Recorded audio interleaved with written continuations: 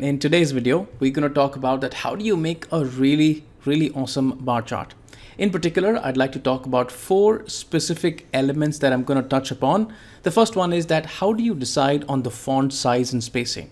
The second one is that how do you remove any kind of junk and clutter from the chart in case that is not necessary? Number 3 is going to be about colors. How do you decide a good color and how do you contrast colors? And number 4 is going to be adding analytical value to your chart. All right, people, no further ado, let's go.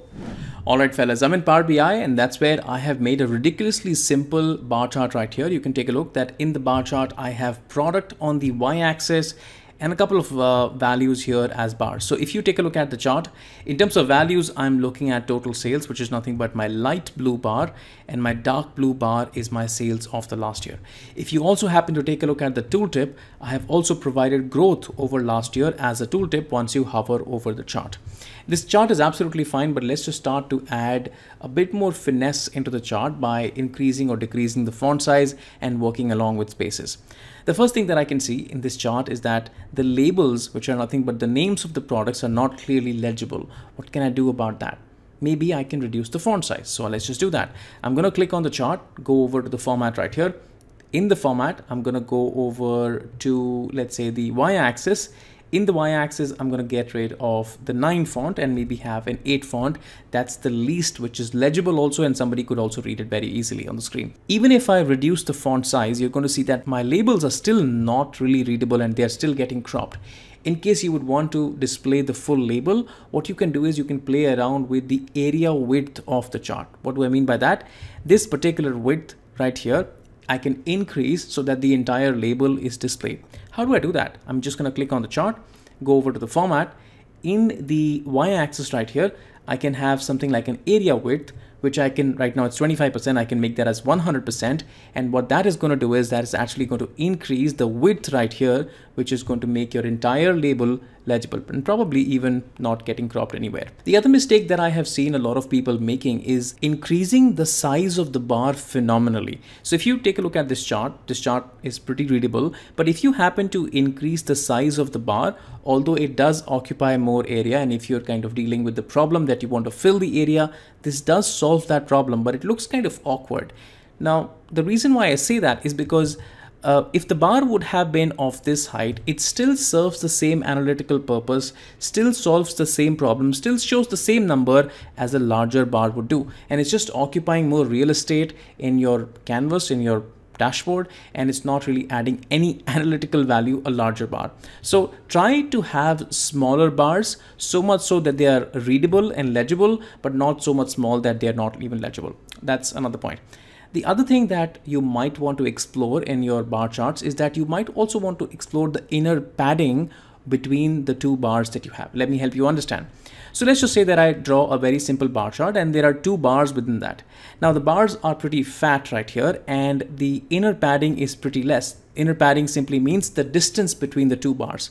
If I happen to increase the padding in between the 2 bars, the bars would actually get a little thinner and the padding is going to be increased and you'll have more white space within the bar, which is actually going to give you a slightly more cleaner chart. How do you do that? I'm just going to go over to the chart right here, go over to the format. In the format, I have bars. In the bars, and I can say that I'd like to increase the padding inside. Once I increase the padding inside, you can see that the bars have become slightly leaner, still giving you the same value in terms of analytical value, but you have more white space, which is going to look cleaner and your chart is going to seem better. Part 2, removing junk from the chart.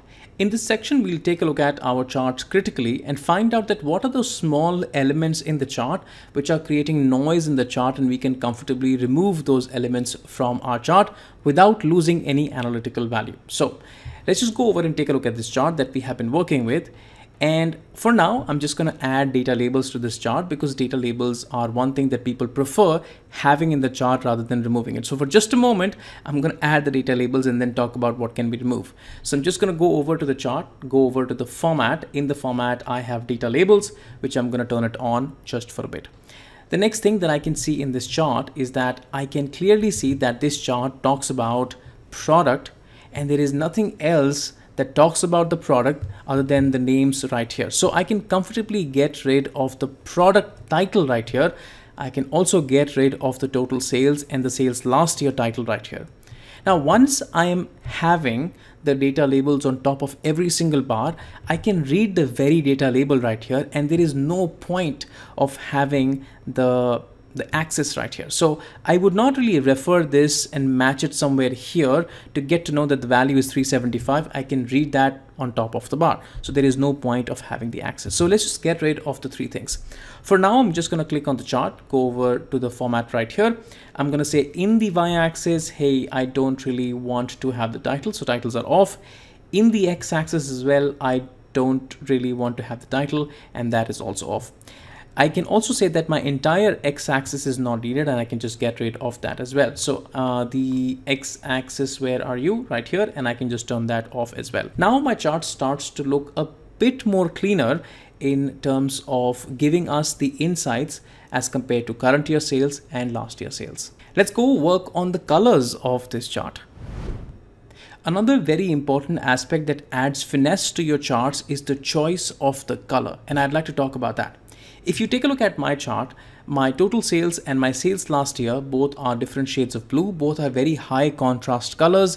They're asking or seeking the attention of the user on both the data points, the current year sales and the last year sales. Let's just say that I would like to purposefully focus on the current year sales more than the last year sales. Can I do something about the color to reflect my intention that I would like to focus more on the current year? What I can do is I can diffuse down the color of the last year so that the attention obviously goes on the current year sales as compared to the last year sales. What I can do is in this chart right here, I can go over to the format and I can go over to the bars right here and I can diffuse the colors of the last year sales. One of the very easy choices to make is to go with gray, and gray probably is going to be an easy pick because you don't really have to think about that what other color to choose in case you go with light pink or light yellow. Then you have to make other choices as to which color do I choose now, which goes ahead with light pink or light yellow or any other diffused color. So gray is just okay. So I'm just going to go over right here and I'm going to pick up a light shade of gray, and you can now see that just by the choice of a lighter color, the intention is to focus on the current year sales, and which is now getting highlighted because the color is high contrasting. The other thing that you're going to find a lot of times is that sometimes the labels are going to be pretty close to one another. So it could probably happen that you have two labels nearly of the same size and they're very, very close to one another, and you're not able to decipher that which label belongs to which bar. What can you do about that?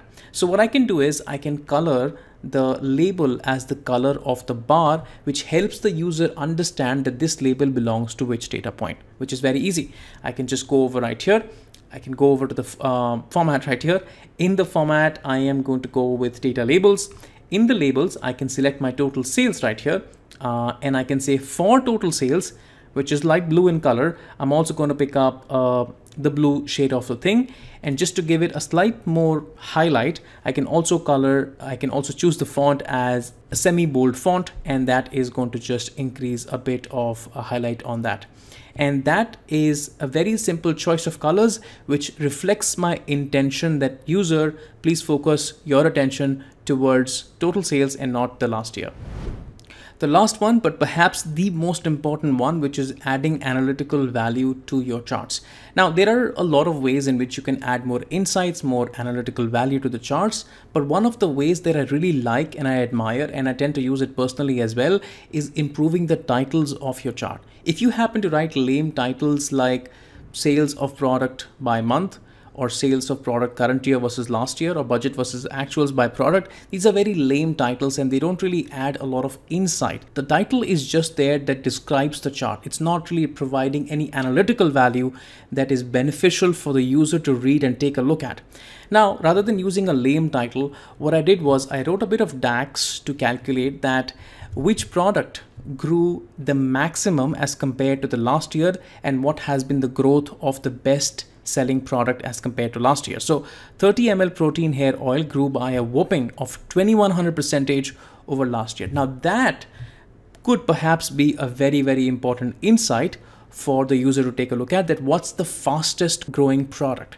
Now, I happen to create some very simple tags, which is nothing but a conditional formatting title, and you can just maybe go through this. All that I'm doing is a bunch of calculations right here, trying to find out the growth percentage, trying to find out the product name, and concatenating everything to just get a nice little title. Now, that title actually goes in the title of the chart, which then I format, I color, and I increase the size of this. Another very, very important thing to note is size is the factor of importance in any data visualization that you do. If you happen to increase the size of something, that will or will not get attention depending upon the size of that particular object. So be intentional about the size, and I'm absolutely being intentional about the size of the title here because I want the user to not really miss this insight, and hence the size of that title. And now if you just take a look at this chart, this is a pretty good chart in terms of all the formatting and the analytical changes that we have made, and it looks pretty slick. Finally, if you happen to take a look at both the charts, the chart that we started with at the start and the chart that we ended up by making some subtle changes by adjusting the font size, the spacing, removal of the junk, adjusting the color, and adding analytical value, you will appreciate that how far our chart has come along and looks neat and also gives incredible value to the reader. Let me know what you think about this, and if you have any questions around this, I'll be glad to reply. In the end, I'd like to give a big shout about my Power Query and my DAX training programs in case you are a beginner and you'd like to master the fundamentals first and then take your knowledge and your skills to the next level while learning Power BI and trying to solve sophisticated problems. I'd highly encourage that you take a look at my courses. It's going to be super awesome. Thanks so much for sticking around, and I will catch you guys in the next one. Cheers. Bye.